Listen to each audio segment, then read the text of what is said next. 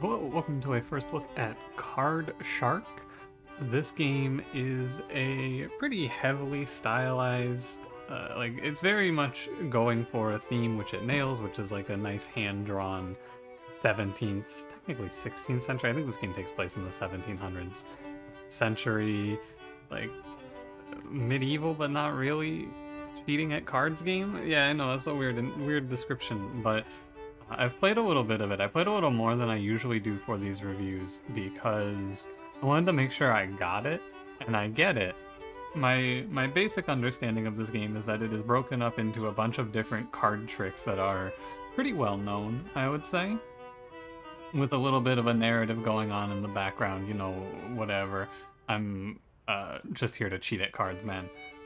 It's pretty fun. It came out today being June 2nd. It is $17 for the next week, and then it goes up to $20 when the sale ends. This game is controller supported, and it says when you start the game to consider using a controller. It is strongly recommended or something like that. This game also has a demo. If you go to the Steam page, you can check it out and try it for yourself. The developer of this game is Mario, which I'm going to look and see if they've done anything else I've known. No, but they did a Game of Thrones game called Reigns. I've never heard of this. Oh, this is like one of those swipe up, swipe down card games. Was this licensed by Game of Thrones? Huh. Anyway, it's published by Devolver, who you've probably heard of. So, you know, if you feel Devolver adds some weight, this is published by them, and that's fine. I don't really feel either way about Devolver. I know some people really love Devolver. I don't dislike Devolver. I just don't feel much for them. But other than that, this game's in 11 languages. I'm gonna cheat and pull it up on Steam. We got English, French, Italian, German, Spanish, Japanese, both Chinese, Korean, Portuguese, and Russian. And you can use the Steam Deck on it as well. So yeah, I'll go through the settings real quick for you here. I've been trying to cut down on time in these first looks though, so you know. They got what you'd expect. They got the language, they got your multiple volume options, which I've just kind of moved. I appreciate sliders. I do also wish this came with a number. Like in my perfect world, all of these things that are sliders, you give me a slider and then you give me a number that I can click on and edit on the right. However, not everyone does that, I suppose. I don't know what the hell haptic feedback is, by the way, but this is an option. And then you can toggle full screen and change your resolution as you so desire. All pretty straightforward and basic stuff. I think that's about it. I'm gonna hop right in here. So, yeah, I've played a decent amount. I played probably about, I think, 30 to 45 minutes. I'm gonna start a new game because this game is definitely mostly narrative. I don't know if I'd say mostly narrative, but it has a pretty big narrative focus, I guess is the way that I would put it. And so I'm gonna let you experience the story. I'm gonna skip through because the way that this basically works. Oh, first of all, the game includes profanity and depictions of suicide, death, violence, and gambling. So, you know, wanted to make sure I get that warning out there as well. If any of those topics you feel are uncomfortable, maybe pass on this game. It is not suitable for children, indeed. Card Shark is best experience with a gamepad. I'm playing on mouse and keyboard because you can't stop me. So you get to choose your difficulty. If you just want to chill and play through the story, but they have a difficulty for that. And if you want to play the con artist, I'm gonna be honest with you. I've played about 30 to 45 minutes. I would never willingly play on this difficulty. Permadeath in this game seems really frustrating, and that's it. That's all it feels is. If I am grasping what the permadeath is, which is you mess up one con and you lose. It might not actually be that. It might be a little more, you have to make a bigger mistake than that to die. But like, yeah, I would not play on that. I will play on this difficulty. I think that this is also a game that I don't really want to do a long form series on because it's kind of stressful. Anyway, my dear player, it is with the utmost diligence that I must warn you against the hazards of this game. Should also mention, there is no voice acting. This is a pure text-based game. They got like a little bit of the Monster Hunter going on when they talk, but, you know. You get to flip over some cards here, and it'll teach you secrets that will turn you easily into a beggar, as into a king. Gambling, am I right, fellas?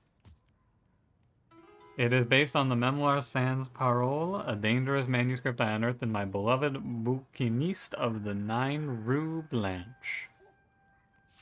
The queen? That isn't the queen. Okay, so it actually, I flipped these over in a different order when I played last time, when I closed my window before this tractor goes by. You're gonna hear it if I don't. Alright, it's closed.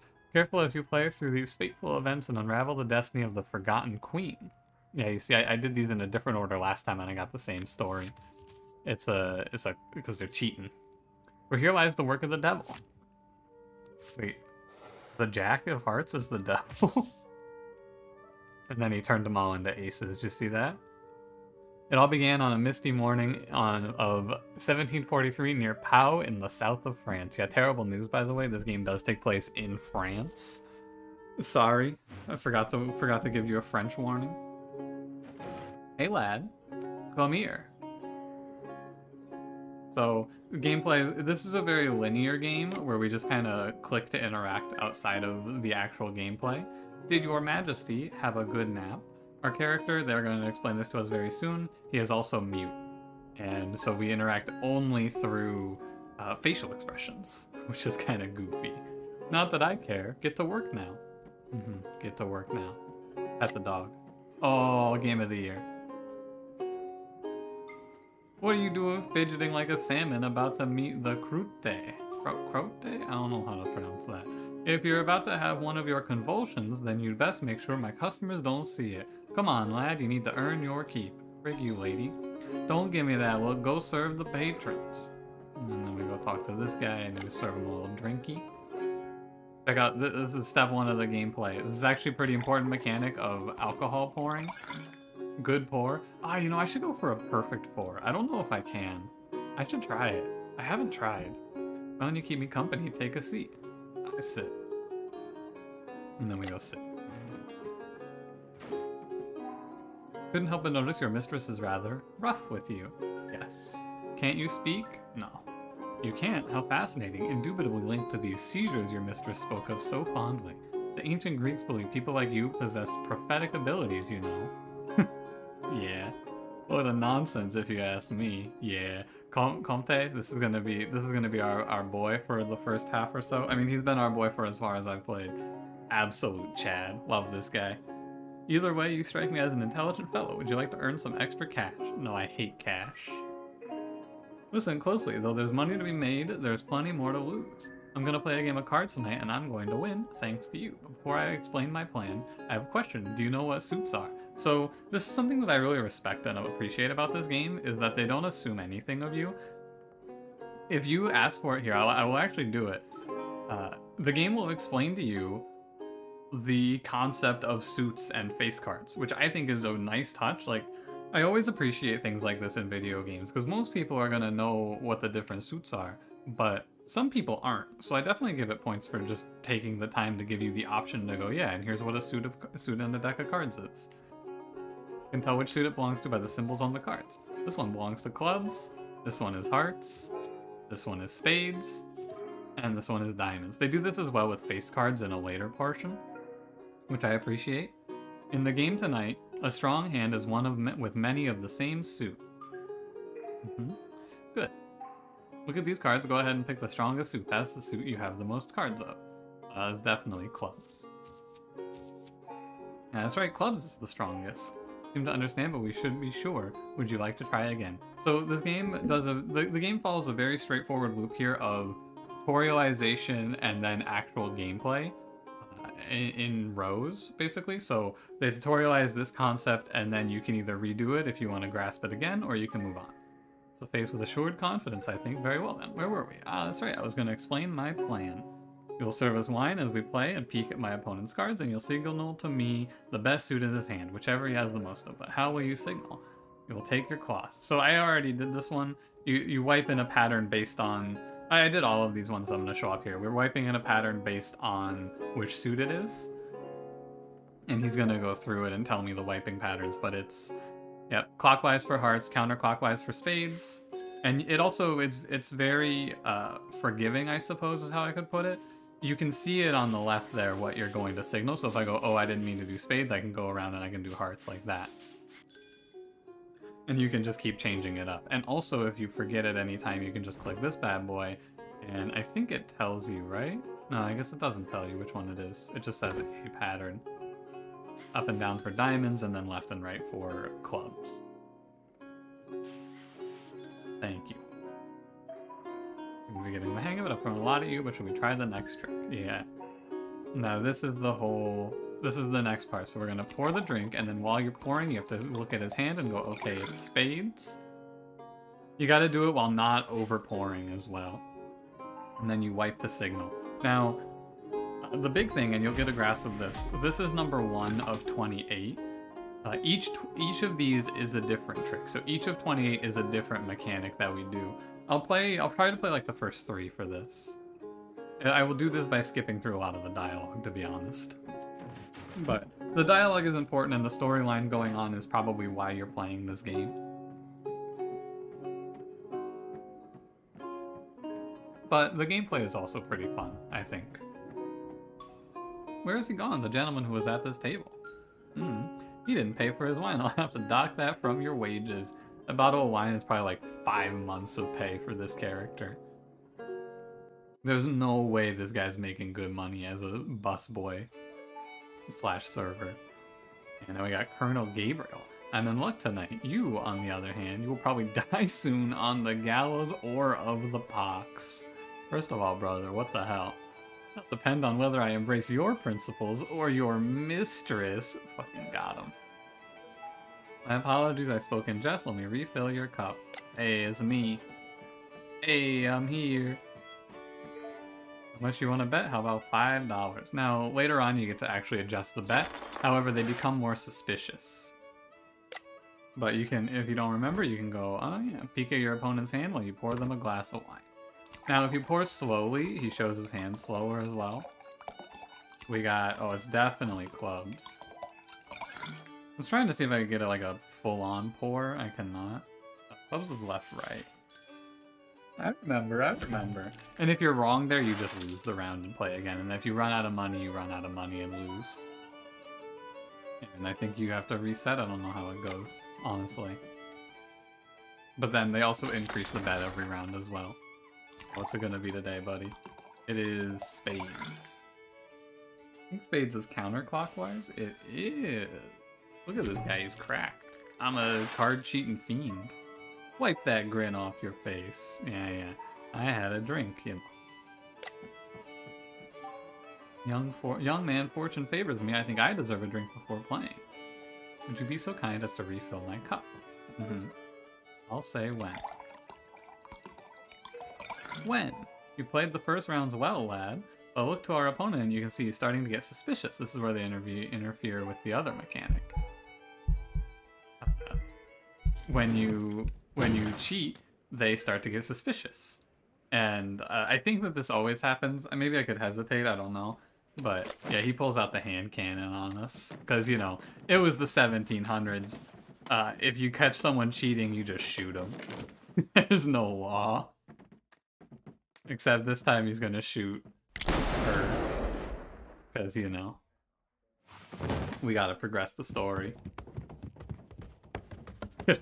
Can you imagine living in a time where it's like, hey, I feel like you two are cheating at cards, and you just pull out a gun and shoot them and you get to do it? We gotta go, the law is common, you know. And we steal a purse. Very cool. Very sad, very cool. Move on, please. Allow me. Where'd the dog go? Camp of the Cascaras, Agen, France, the following morning. And then this part here, we get to learn a new one. And like that's one trick, and then we just go do a new one. Ireneo, my friend, do you hear that in the breeze? The rustle of the leaves and the murmur of the nearby brook. Our good friend the Comte has come. Comte? Maybe it's Comte. I'm gonna say Comte, but that might be wrong. These guys act as like a sort of... I don't know, you basically just give them money, and I don't know why. Is the mechanic here. We'll stop here for a while. The gentleman who killed your patroness is Colonel Gabriel, commanding the Bearn regiment. It won't be long until he accuses you of this murder. You make a perfect scapegoat, you're poor, young, and mute, and you fled the crime scene with a thief. He's a thief, by the way. Don't worry, we're safe here. This is the camp of the Castaras. They are friends, they don't talk. Like all the other Romani in France, they fall between the cracks. They're invisible like you. Yeah. Make yourself at home, I need to talk to the magician. Yeah, it's actually like it's not quite a hub, but it's like a place you can go back to at any time in the game. I want to get to the map, so I'm going to do 3 of these. Hello. I'm going to be aggressive. Alright, now I'm bored. And now I'm grumbling. Are you done making faces? No. New pet of our dear Comte de Saint-Germain. No, don't answer that. My name is Aurelio Funes, cheat and humble artist of the shadows. I trick my fellow man for money and adventure. Would you like to learn a magic? Sure. I don't know what happens if you refuse that, but he's going to teach us 3-card Monty. I'm sure you're aware of 3-card Monty. During the 100 Years' War, an English lord lost the entirety of his estates over this game, which is a very English thing to do. Then he threw himself off the white cliffs of Dover, which is a very French thing to do. Fucking got him. Alright. So, I know the trick here. The trick, they teach you how to cheat at this game after this. So I'm going to see if I can catch him cheating at this one now. You ready? You see the queen? I'll put her here. You put her here. Except he actually didn't put her there. She's here, I think. Because the trick you do is... Tell me where the queen is? I think she's here. Dude, I'm cracked. The trick you do there is you switch the cards, like you switch the queen with the 9 that he has in hand. Luck is important, but don't rely on it. You seem to have understood everything. Go show off to the magician. Oh, that's cool. So if you don't do that, he actually tutorializes how to play 3-card Monty there. But because I got it, I guess they just said, yeah, you don't need to. That's sick. Oi, yes, you there. Come back. Yeah, what the hell? Ha ha ha ha. Ha ha ha. You actually thought the secret to 3-card Monty was to wave your arms like a fool. What do you mean? I know the trick. Never mind, he got me. Start by... Okay, they're gonna... never mind, they force you to do the tutorial anyway. Pick them up and show them to me. This one's a rhythm-based thing where you have to click them in the time. For the important part, the secret that makes it work, you can either play fair and put the queen down, or cheat by putting down the card behind it. Of course, we're gonna cheat. Mix them up, but be careful to keep a good rhythm. You see, it's a little... This one's like DDR. You ever heard of it? Or like Guitar Hero. And if you miss it, if you miss one of those, you just lose. But you don't take like... It's not like a hard defeat or anything if you miss one of those. And he flips the 6. Now... Very good, I didn't even see you cheat. I think you're ready now. I feel a little bit like I got. But you know what? It's okay. I'll allow it. I don't care to talk to this guy again. He's a bitch. You can just click to move around, and I guess that's cool, but it doesn't seem like there's any reason to. McGregor is probably after you already. It's not the uncertain hand of chance that has me in this dump. I'm glad you appreciate my hospitality. At least it's better than Versailles. Fucking got him. Hey, it's me. I'm here to cheat at 3-card Monty. Get out of my way. Meet the magician. I will wait outside. Hey, I'm here. The Comte seems to think you have abilities. Trick me. Now, I want you to know, I'm not going to do this here, but when I played this the first time on my own, I was like, you know what? I'm going to be big brain, and I'm going to not cheat here, because what if I don't cheat, and then he goes, oh, well, you definitely cheated. It's like a he knows that I know, so I know that he knows sort of situation. But no, you just have to cheat. But I thought I was going to be a super genius, you know? I thought I was going to be so smart and really outsmart this guy, because he's like a magician. He's a big dude. Of course he knows I'm cheating at 3-card Monty, right? But I guess this game takes place in the 1700s, so they didn't know that 3-card Monty was a scam yet. But he should know it's a scam, you know? But I guess it's like, oh, show me that you can scam me. Time for me to show you a trick. I'm going to teach you how to read an opponent's mind. I'll prove it to you now. I'm so confident I'll put $40 on the line. Pick a card, any card, from the deck and place it on top. Remember which one you choose. I'm feeling Jack of Hearts. I should have gone Ace of Hearts. Yeah, I remember my card. Pick a number between 2 and 5. I'm picking 3 today. Alright, now watch this. I'm going to shuffle the deck and then cut it. He is shuffling. Abracadabra, I know where your card is in the deck. Remember the number you chose? Watch. 1, 2, 3. There's no way I'm parting with my coins. Yeah, you can't lie to him there either.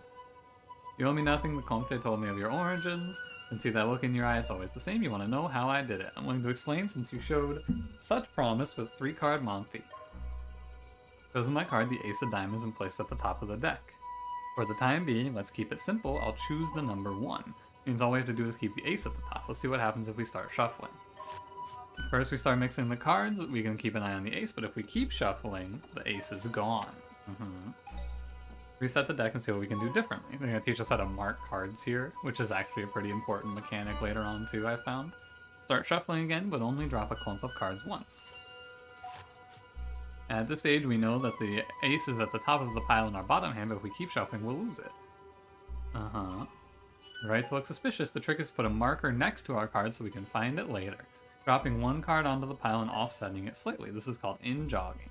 I did this in at least one other trick, but I imagine it all starts to blend together. There's 28 card tricks here. Now you can shuffle the rest without worrying about losing the ace. And then you can just click and drag really fast to shuffle fast. That matters when you're on the clock a bit.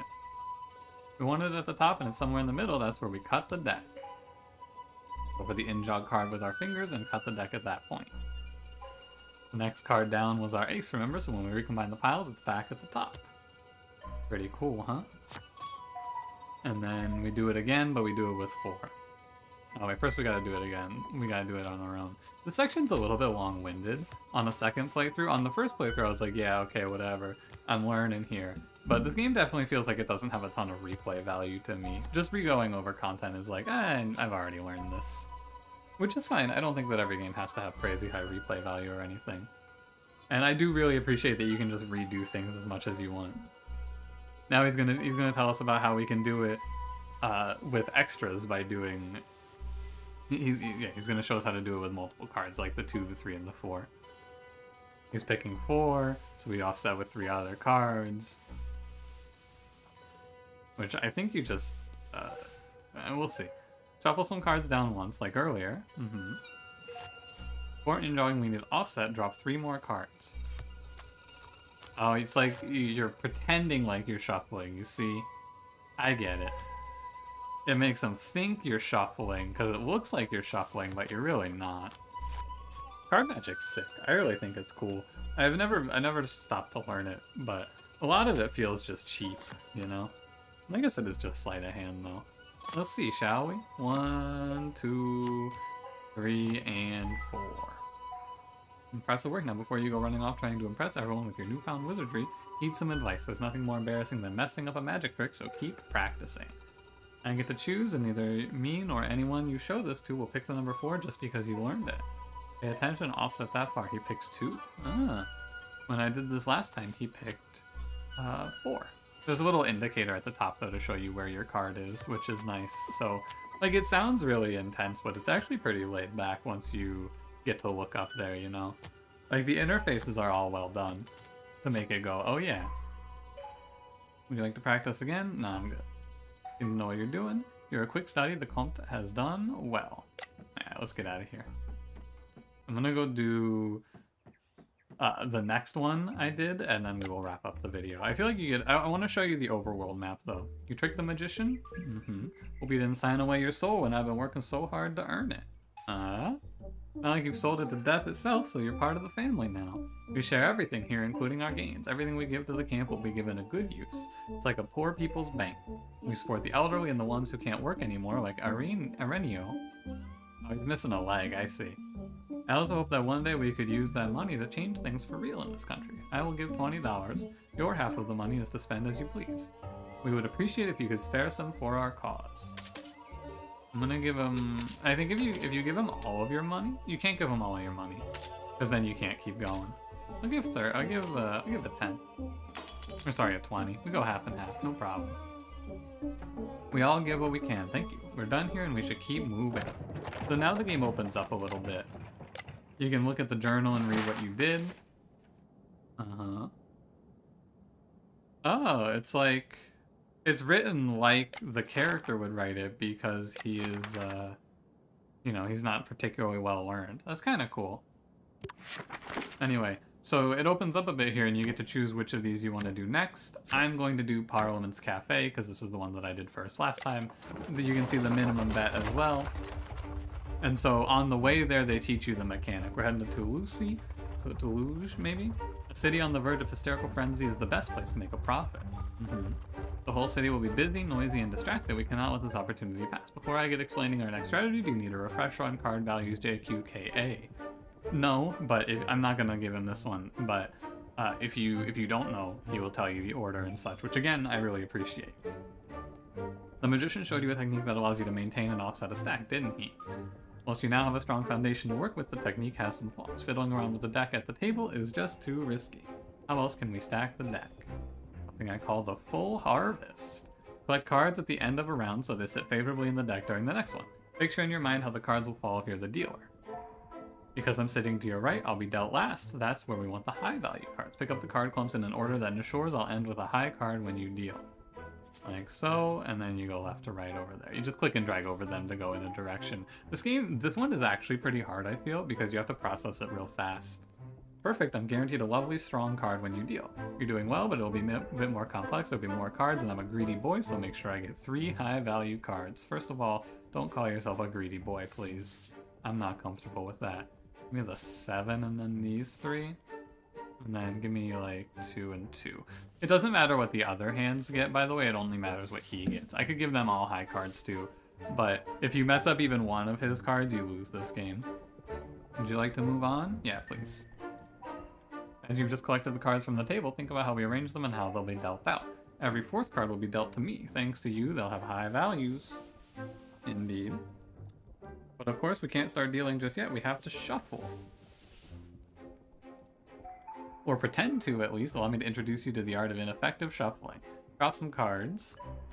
Favorable stack is now at the bottom. The rest of the cards will pile up on top. And now we do the in-jog, right? This all sounds familiar indeed. The magician taught you well, I see. You do an in-jog, you shuffle the rest. And you gotta go fast on the shuffling when you're in the actual game because of the timer. It's not super stressful, but you know. And then he cuts the deck, he finds the in-jogged card, he cuts the deck, and then boom. Now, in practice, I feel like this trick would have trouble because the other players would go, hey, you guys are just using the same cards over and over again. That's a little suspicious, isn't it? But, you know. Yeah, I mean, maybe they wouldn't notice because they're picking up their cards. I don't know. Yeah, they're discarded cards in an order that ensures a favorable deal, then pretend to shuffle before leaning on me to cut the deck. Let me scatter some cards down so you can rehearse it. And then this time around, he's second. Oh, that's weird. Oh, wait. Yeah, he's second. What the hell? Why is he second? That's extremely weird. I mean, I'm gonna fail this. He's always 4th. I've been had. Yeah, I'm just gonna shuffle. It doesn't matter. This time we're not even cheating. Maybe he wins, you never know. This game is pretty animation heavily. We seem to have gone wrong somewhere. I think we should go over it again. Rehearse. I know what to do. And now you're at the end, so it's no big deal this time. I don't know why the hell he was at the front that time. 2 and 2. There you go. It even said. I didn't see that. I've never seen that happen before. You go shuffle 1, in-jog 1, shuffle the rest. What I like about this game is that it keeps you on your toes, you know? You're not just doing the same thing over and over again. We keep doing different card tricks. Perfect. We learn a new one. And like that one's almost, it has something similar to the last one. Like it's completely different from 3-card Monty, and it's also completely different from the drink pouring one. And what this game seems to do is kind of mix the elements of them together. We rest. I'll fetch my quill and you can show me your vowels. I see the capital, we've arrived. Remember, the stakes are getting higher, lad. We cannot be discovered. And here we are in the cafe, but You are cheating. Jean-Baptiste Leron de Lambert. I think this guy might be someone in history. Boasting. Please don't make that face. Sir, I can explain. I'm truly happy to make your acquaintance. The nobility is full of scammers and cheats, but they're all inept amateurs. Real con artists are a rarity for good reason. Hey, Voltaire, come here. I think it's pretty funny that they just put Voltaire in this game also. Come here and meet these gentilhommes. I'm gonna mostly skip through this because I want to wrap up here. I want to show you the last bit of gameplay, but, you know. I want to show you one more, this last one, and then wrap up. I feel like I've given you a pretty good overview of this game. I'll give you my thoughts here in a second. Last bit here is we actually get to see the suspicion meter now, and if this caps out, you lose. If you bet more money, you gain suspicion faster. And the suspicion will go up as the gameplay goes on as well. Like if I take too long here, they're going to become suspicious. Slowly but surely. This one's pretty forgiving because it's the first one. It seems like it's actually resetting every time I pick up cards. Later ones don't do that. And then we go shuffle one, in-jog one, and then shuffle the rest. And then this is persistent over the course of the game. So as you start to make more money from the game, the bar starts to fill up more. I wanted to get to this one because this is the first one that shows off the actual timing mechanic, which becomes important through the rest of the game. I didn't see anything. You are really good. Could I ask you a question? Do you play to earn money, or do you play for the mere pleasure of tricking your opponent? Neither. Each game I play, this is so fucking pretentious. Each game I play is just a brick in the edifice I'm building. Each trick is an element of a larger plot. I play patiently, slowly, until I can trick the sun. Yeah, shut the hell up. Now if you want, you can bet more, but it starts the suspicion meter higher. I'm gonna keep the bet low because if I don't want to just lose if I fuck up this game. Because I am... Hello? There we go. I am prone to fucking this game up a little bit. Also, oh man, what the hell? It's 2 and 2? And then what? Oh, I can do 3 this way and then 1 to get the ace. You see that? It's kind of tricky. The picking up of the cards anyway. It's a little tricky. This part's easy. It's just left, down, left, left. Then he cuts and we go. But yeah, I appreciate this game a lot. I think that it's fun. I think that it's pretty well stylized as well. Why, this is art. Another round. The expense feels no different to a trip to the theater. I'm not gonna bet at all. Yeah, I don't know what happens if you run out of money, but I don't want to find out either. Give me like 3-1 here. And then we're at 2, so I could do 2. And, like, it seems pretty intense, but you got a lot of time. Like, the suspicion meter is filling, but it's okay. Like, nothing bad seems to happen unless it fills up all the way, and then you get shot. Hello? Hello? Oh, it's down. I was doing the in-jog. Oh, what a disaster. My B. I apologize. And it says preferred on controller, by the way, but I don't really notice any big difference on mouse. This little experiment is getting too expensive for me. I shall go back to my writings. Thank you, gentlemen. It was enlightening. I look forward to seeing the sun blush. And that's the end of that one. And then you can jump around. You go over to here, you go over to here, or you can go back to the camp and send them more money. And also, if you want to, you can read your journal.